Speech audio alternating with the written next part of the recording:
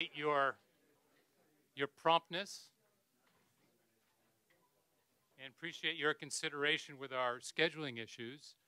I'm Joel Rosenthal, President of Carnegie Council, and we're delighted to be co-hosting this program this afternoon with our sister institution, the Carnegie UK Trust. And I'm happy to welcome their members here, their chairman, Sir John Elvidge, Executive Director Martin Evans. Thank you for coming all the way here to be with us today to report on your program, Wellbeing in Northern Ireland. And Martin will be saying a little bit more about that program. I know some of you were here earlier and spent an hour watching a wonderful BBC documentary on the 20 years since the Good Friday Agreement. So you've been warmed up accordingly, and we're going to pick up on that conversation now. Just a brief information sharing here. Senator Mitchell has a personal engagement and must leave shortly after his remarks. So we've adjusted the schedule accordingly. I'm going to give a very brief introduction so we can get right to Senator Mitchell, who will share his ideas on this occasion of the 20th anniversary of the signing and adoption of the Good Friday Agreement. We are then going to adjourn so we can all get our lunch. We can eat lunch, and then we're going to turn it over to Martin to then sort of properly introduce the entire program. But thank you for bearing with us on these scheduling issues. So I have the honor of introducing Senator Mitchell to you. Of course, he needs no formal introduction to this audience, so I just want to highlight a couple of points. In the context of today's program, you will know Senator Mitchell as the inaugural United States Special Envoy for Northern Ireland, appointed by President Clinton in 1995. He was chair of the Northern Ireland all-party talks that led to the signing of the Belfast Good Friday Agreement in 1998. For this work in Northern Ireland, he was awarded the Presidential Medal of Freedom, the Truman Institute Peace Prize, the United Nations UNESCO Peace Prize, and various other accolades. Now, because of this success, Senator Mitchell was subsequently rewarded with some of the most difficult assignments in public life imaginable, including U.S. Special Envoy for Middle East Peace, appointed by President Barack Obama, and Vice Chair of the 9/11 Commission, appointed by President George W. Bush. Such is the fate of the successful peacemaker. You get the hardest jobs. As our topic today is well-being in Northern Ireland, I think it's important to emphasize that Senator Mitchell is not only a diplomat and a statesman, he is also a grassroots politician, and an extraordinarily successful one at that. He was a district attorney and judge before elected senator in the state of Maine. He rose to become Senate Majority Leader in the early 1990s, leading legislative efforts on health care, environmental protection, improving resources for people with disabilities, and improving the economy for working people everywhere. Senator Mitchell represents the best in American political life and its positive leadership at home and abroad. At a time when things seem to be hanging in the balance in Northern Ireland and here in the U.S., it's reassuring to hear his voice.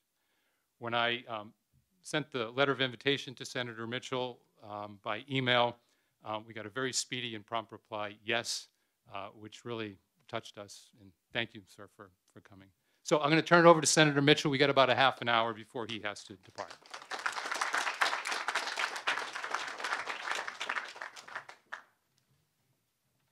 Well, thank you, Joe, for that very generous introduction. I spent many years in the Senate yelling at my colleagues. I really don't need the microphone, but I'll leave it here. Bring it down a little bit, yeah. I want to say two things before I start talking on the subject that Joel mentioned. First is I apologize that I have to leave. My closest friend passed away just a day or two ago, and I have to go to Maine to deliver the eulogy at his funeral. And this, you have a lot of Irish here and Americans. I'll just tell you a little bit about him. It was a classic Irish-American success story. We became friends a half century ago because our backgrounds are so similar. My father's parents were born in Ireland, emigrated to the United States, looking for opportunity and freedom. His parents did the same thing. They ended up in Canada, then worked their way across the border, I think illegally, but we don't know for sure, and settled in a small town in Maine, not very far from where my own parents settled. Tom Walsh did not have an extensive education, and he began his life as a stonemason, helping to build small motels in northern Maine and eastern Canada. But he was a brilliant guy, and very quickly he figured out that it was better to own the motels than to build them.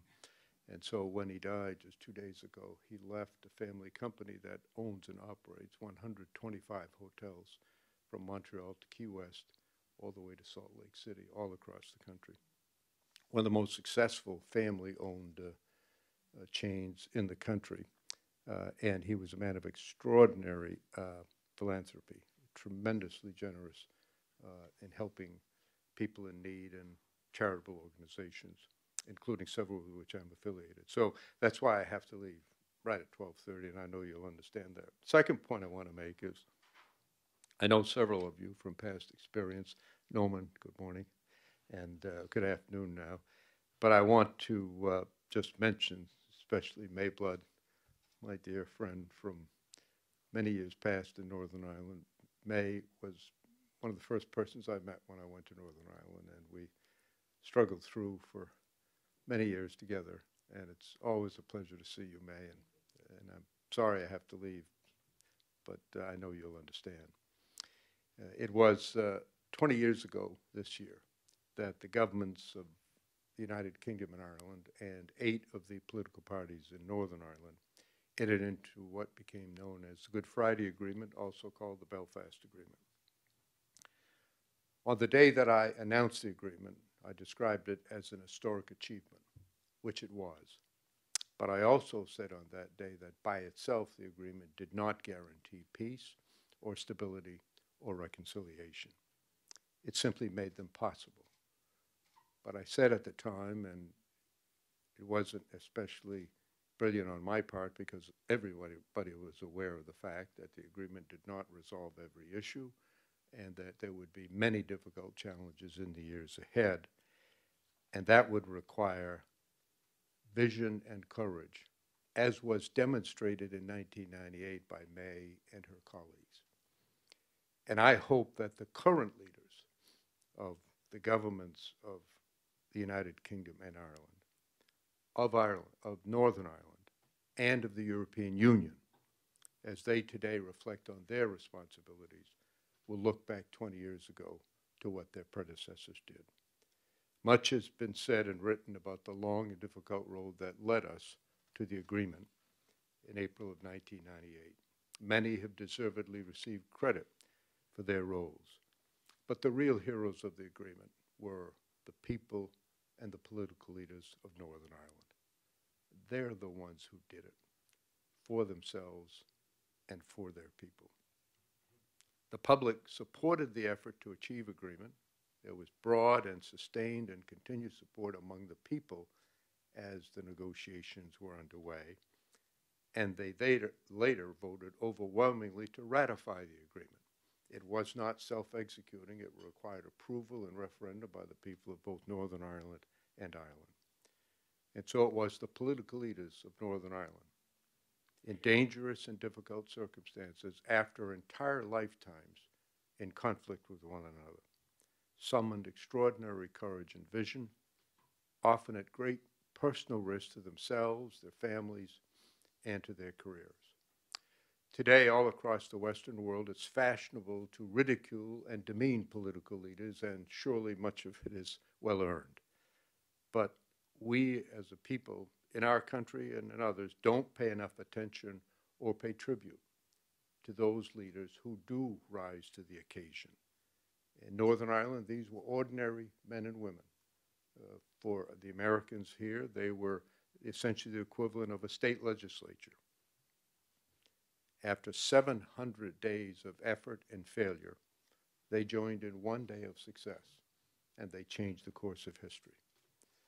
I want to talk today a bit about what lessons I think we Americans and others can learn from the experience in Northern Ireland. The United States played a role there, thanks to the courageous decision by President Clinton to get involved in a conflict which every previous president had carefully avoided. Not with troops, or bullets, or bombs, or large amounts of money. It rather was through political and moral leadership, through dedication to the principle that political differences should be resolved through democratic means and not through violence, through our strong and unwavering encouragement and support, through our trade and tourism and economic relations, all reflecting a deep American devotion to the cause of peace and security in Northern Ireland. The United States, of course, must be prepared to use military force when necessary and appropriate, but it is usually most effective when it is part of a larger approach that includes diplomacy. All human beings and all human institutions are fallible and make mistakes, and we Americans as a country have made many serious mistakes. But overall, in the last half of the 20th century and the early years of the 21st, I believe that the U.S. has been a powerful force for good in the world. In the 75 years before 1945, Europe was devastated by three major land wars. After the Second World War, the Western democracies, led by the United States, helped Germany and Japan to rebuild and to become durable democracies. And we also led the effort to create international institutions whose goals were peace, stability, and prosperity. The United Nations, NATO, the World Bank, the International Monetary Fund, and the European Union. These institutions, and those who created them, sought to prevent a repeat of the past by promoting increased trade and collective security, and they were largely successful. But those successes are now threatened. I believe it's critical that despite their obvious anger and frustration, the leaders of the European Union and the United Kingdom must extend themselves in the Brexit negotiations. A hard Brexit will be in no one's interest, especially with respect to the border between Ireland and Northern Ireland. The EU and the UK government have both publicly promised, as far back as December of last year, that whatever they do, there will not be a hard border, and they must keep that promise. A weakened and divided Europe would mean the loss of a valuable democratic ally for the United States in its dealings with hostile powers and in dealing with the massive upheaval that is underway and is certain to continue all across Africa and Asia. We have a huge stake in the outcome. In the belief that they are not in our country's best interests, our president has stalled a trade agreement with the European nations, has withdrawn from the Paris Climate Accord, has withdrawn from the agreement with Iran on its nuclear program, and has withdrawn from the Trans-Pacific Partnership. I believe, to the contrary, that our cooperative efforts with our historic allies are plainly in America's interest.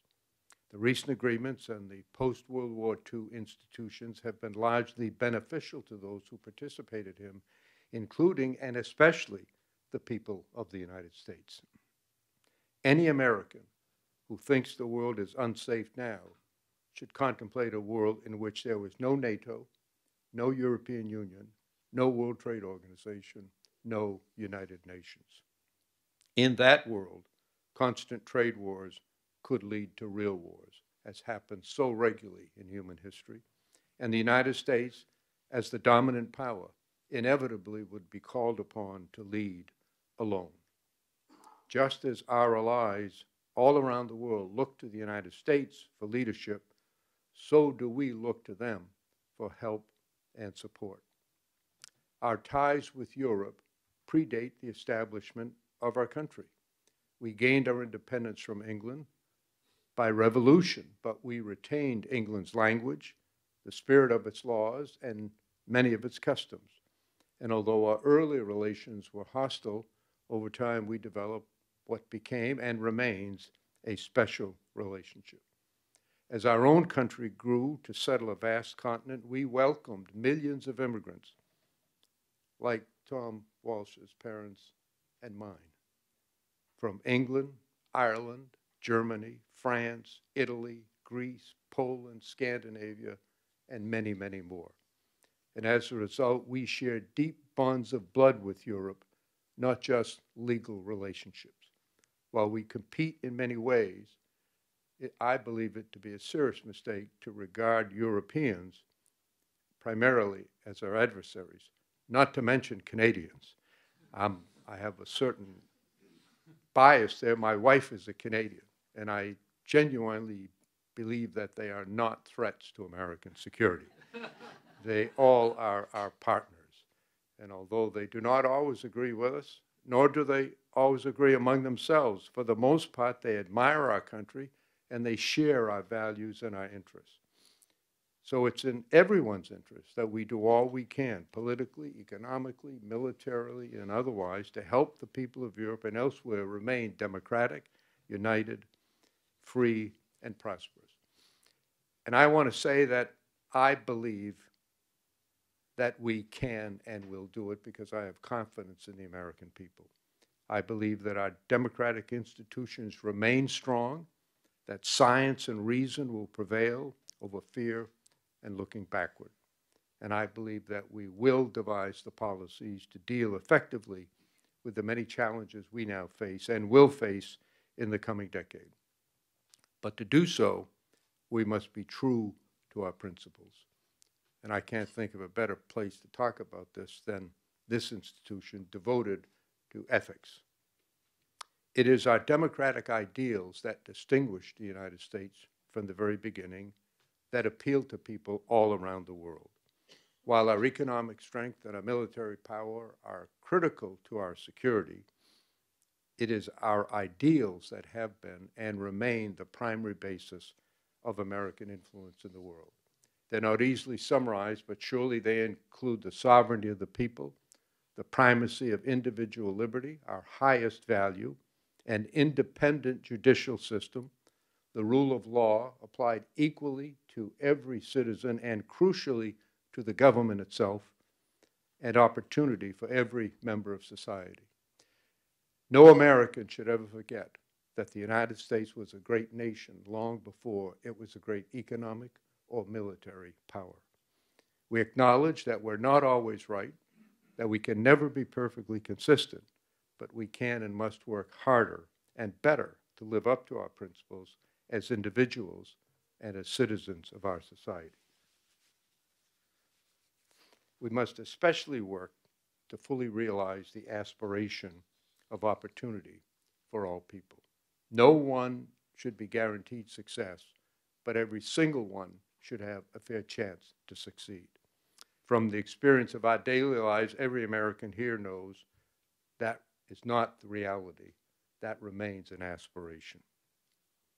We must raise our actions to the level of our aspirations. Our goal should be a society that encourages striving, celebrates success, is conducive to innovation, and enables us to enjoy the benefit of the talent of every single member of our society. I want to close on a personal note, which Tom Walsh's death has brought to my mind. I'm an American and very proud of it, always will be, but a large part of my heart and of my emotions will forever be in and with the people of Northern Ireland. They're just wonderful people, energetic, productive, warm. It's true, they're quick to take offense. They can be argumentative. They will remember that on the first day of the negotiations, one of the delegates, who was a truly great man, David Irvine, said to me in a loud voice, "Senator," he said, "if you are to be of any use to us, there's one thing you must know." I said, "What is it?" He said, we in Northern Ireland would drive 100 miles out of our way to receive an insult. And I laughed, and then I noticed I was the only person in the room laughing. They all knew it was seriously the case. But they are wonderful people. Almost every day, someone thanks me for my work in Northern Ireland. And my response is that it is I who should be thankful.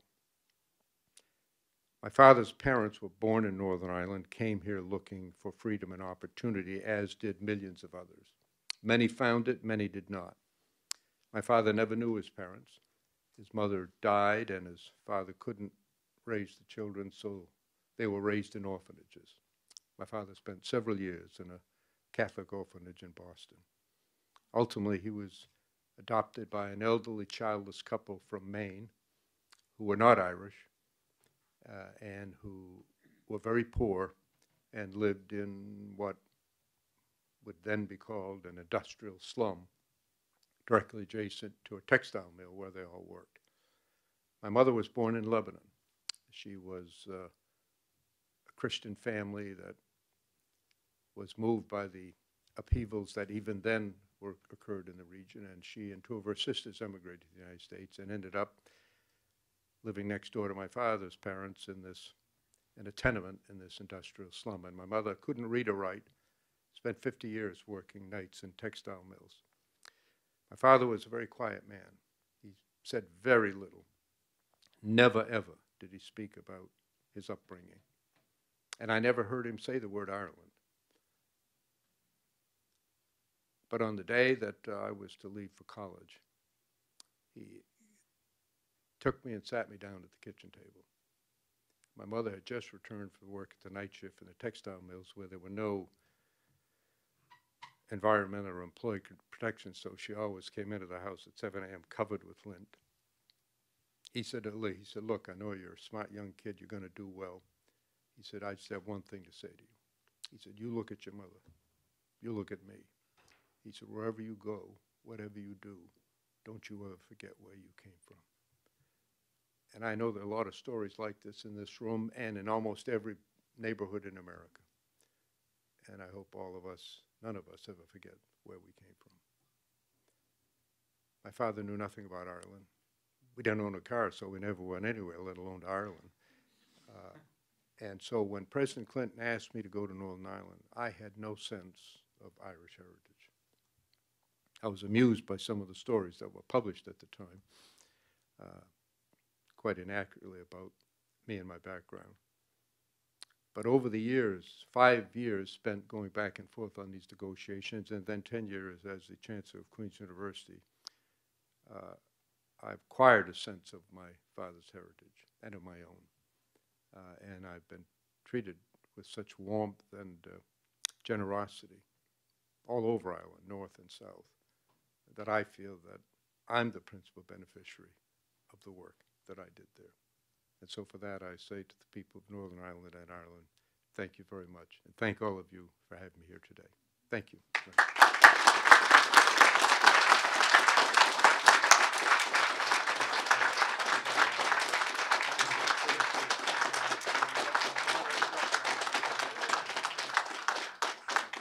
Well, we'll thank you again for your work on behalf of Northern Ireland and the United States. Thank you, Senator Mitchell. Senator Mitchell's going to leave now.